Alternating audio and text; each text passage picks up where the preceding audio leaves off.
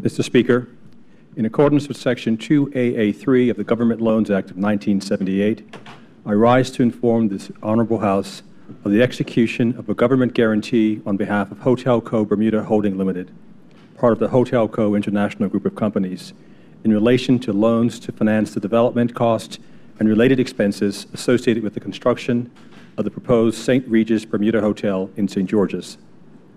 This is indeed an historic project for the tourism industry, the St. George's community, and Bermuda as a whole. Mr. Speaker, honorable members will recall that the previous government signed the Master Development Agreement with Hotelco Bermuda Holdings Limited, which was followed by a groundbreaking ceremony which took place on May 4th, 2017. Mr. Speaker, just to provide honorable members with a little bit of background on the Hotelco Group. The origin of Hotelco goes back 60 years, when it started in Venezuela as a construction company and real estate developer of housing and commercial projects. The company went international at the beginning of the 2000s. In the 1990s, the company switched the main focus of its business to the development and direct construction of hotel properties.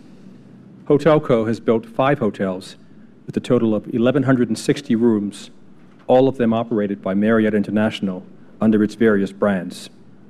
The portfolio of current developments of Hotelco include a Ritz-Carlton resort in Providencial, Turks and Caicos Islands, 129 rooms and 72 residences, a St. Regis Hotel and residences in Aruba, 127 rooms and 56 residences, and the St. Regis Resort in Bermuda, 120 rooms and 102 residences.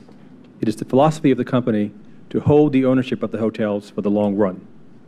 Mr. Speaker, the government gave an undertaking to support the financing of this project by providing a guarantee for up to $25 million of the estimated project cost of $160 million. The developers relied on this commitment when arranging the financing for this project, and it is only fair that the current government also honor this commitment. This project has and continues to provide jobs for Bermudians in the construction phase, as well as jobs for Bermudians once the facility becomes operational. Mr. Speaker, the guarantee provides that the government cannot be legally required to fund more than $25 million to repay the lender if Hotelco Bermuda Holdings Limited is unable to perform their obligations to the lender. The financing being guaranteed is provided under a loan financing maturing in 15 years. Mr. Speaker, it is important to note that the government will be compensated for providing the guarantee. Also of note is the fact that initially the developer invested a greater sum of their own equity capital into the project, and is a sign of good faith and a show of confidence by the developers in the viability of the project. Mr. Speaker, to be clear, the government guarantee is in relation to the bank loan and not the developer's equity. Therefore, the government's actual contingent liability only exists in line with the bank loans. The bank loan, and that's a tranche A loan. The funding arrangement for the project are as follows. The first $35 million of the project costs was funded with equity capital. The next $125 million will be funded between equity and the bank loan. 62.5%, or $100 million, will be funded with equity, and 37.5%, or $60 million, will be funded with bank loans.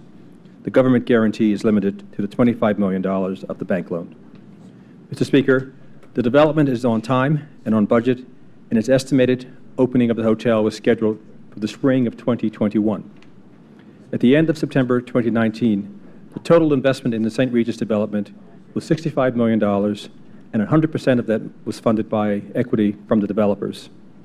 Mr. Speaker, the 120-room St. Regis Bermuda Resort will be the first significant hotel development in St. George's, which includes a casino, spa, and golf resort, and will potentially provide for many opportunities for local residents and businesses to participate firstly in the construction of development and eventually in the running of this tourism facility in the East End. Thank you, Mr. Speaker.